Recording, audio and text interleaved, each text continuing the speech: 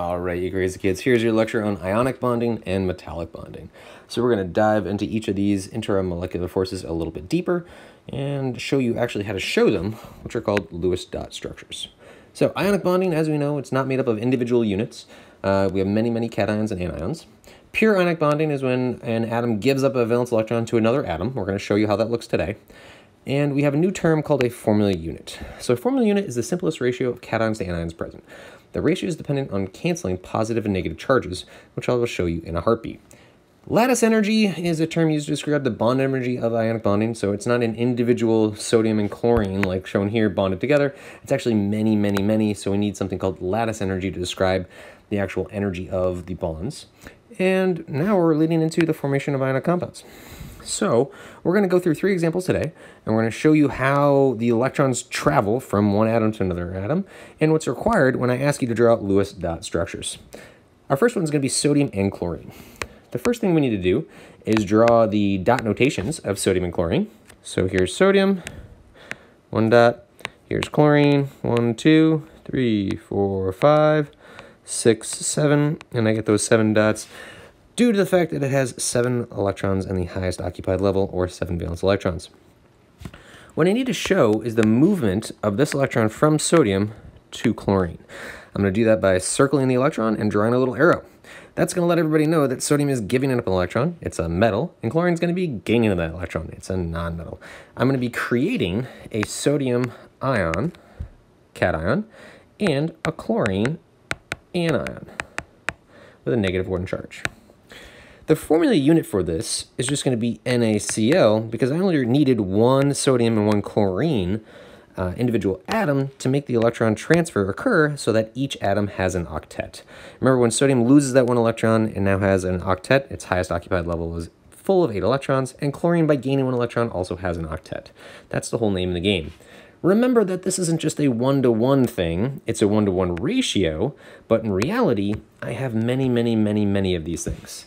So overall, the crystal lattice that forms here is a ton of cations and anions all mashed together. How many? Well, it looks like each sodium is surrounded by 4 chlorines, but in reality, it's surrounded by 6 chlorines. Because remember, it's 3-dimensional. So I'm going to have a chlorine behind the sodium and a chlorine in front of the sodium as well. This directional attraction is what keeps all these atoms combined together. So we'll do an attraction maybe in green. I just did it in green, we'll do it again. So here we see the positive and negative attraction, that's chemical bonding in general, of how it actually works. Interestingly, because it is a directional attraction and these things are just vibrating, they're not like be able to move around, if I were to hit this with a hammer, I could actually shift a layer of these ions so that I no longer have attraction. I would have repulsion. Because I now have repulsion, this is going to break. Boom! That's why ionic compounds are not malleable, they're brittle. So if I had some salt, I hit it with a hammer, it would crush, it would break, it's very brittle. This is also true of rocks in our environment. Rocks are also ionic bonds. If you've ever seen a rock that was like perfectly split in 2, that's because it's an ionic bond. Something must have hit that rock to dislodge these ions, so you have repulsion instead of attraction, and it actually snaps. Our next example is going to be magnesium and oxygen. So we're going to have magnesium with its 2 valence electrons, and oxygen with its 6 valence electrons.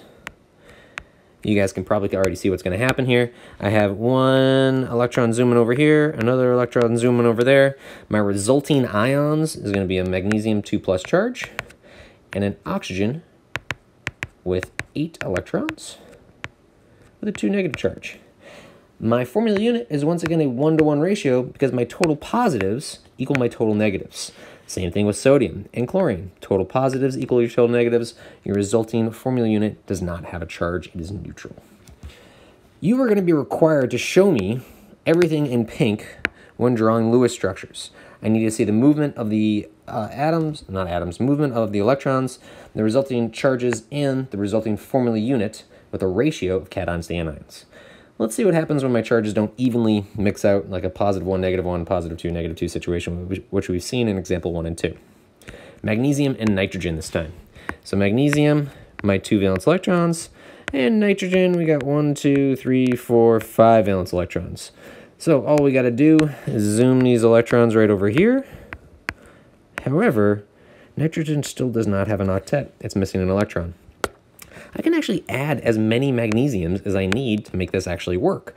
Why? Well, because by definition, there are billions upon trillions of them available. So I can add in another magnesium.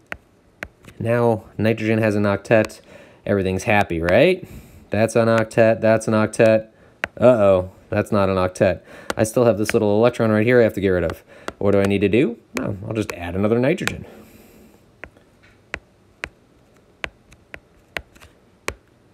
All right, we'll zoom that electron right over here.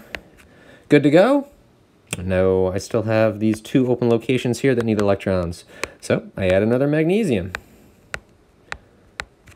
All right. Here we're showing the movement of these electrons, right? We're showing where they're coming from, where they're going, how I'm creating these octets. This time, my resulting charges are a little bit different. I have 3 magnesiums, each of which has a 2 positive charge, and I have 2 nitrogens with a 3 negative charge. If we think about it, if I have 3 magnesiums with a 2 positive charge, that's a total of 6 positive, and 2 nitrogens with a 3 negative charge, that's a total of 6 negative. Here, my total positives cancel out my total negatives. My resulting formula unit is going to be Mg3N2. Hopefully you're realizing that, man, there's got to be an easier way to do this, and you're right, there is. So I'm going to scoot these things over to the side here and show you how to do this a lot easier. I know the predicted charges of magnesium and nitrogen before I start because of the common ions that they form. I know magnesium is going to form a 2+ charge ion because it's in group 2. I know nitrogen is going to form a 3 negative ion due to its location on the periodic table in group 15. Because I know their charges, I can simply manipulate their subscripts to figure out how many of each cation and anion I need to have a total neutral charge. In my brain, I could see I have a 2 and a 3 here. Okay, the common factor there is going to be 6, so I need a 6 positive and a 6 negative. And that means I'm going to need 3 of these and 2 of these. That would give me my formula unit of Mg3. Whoa, that was a crazy 3. Mg3N2. Or there's something called the cross and drop method. Kind of messed up that method. The cross and drop method takes your charge of the cation and makes that into the subscript of the anion. And then it takes the charge of the anion and makes that into the subscript of your cation. So if I only knew Mg2+ and N3 negative, I could still get their subscripts, a 3 and a 2, using that drop and cross method. That gives me the right answer of Mg3N2 for the formula unit, and I could kind of work backwards to get all of this information using that method. Realize again that everything in pink is required for a Lewis dot structure. All right, let's jump into metallic bonding. So metallic bonding is totally different. The bond itself gives very unique properties to metals. So when we think of metals, we think about, like luster, malleability, ductility, just in general, like high thermal conductivity. How all that is possible is due to the actual bond itself.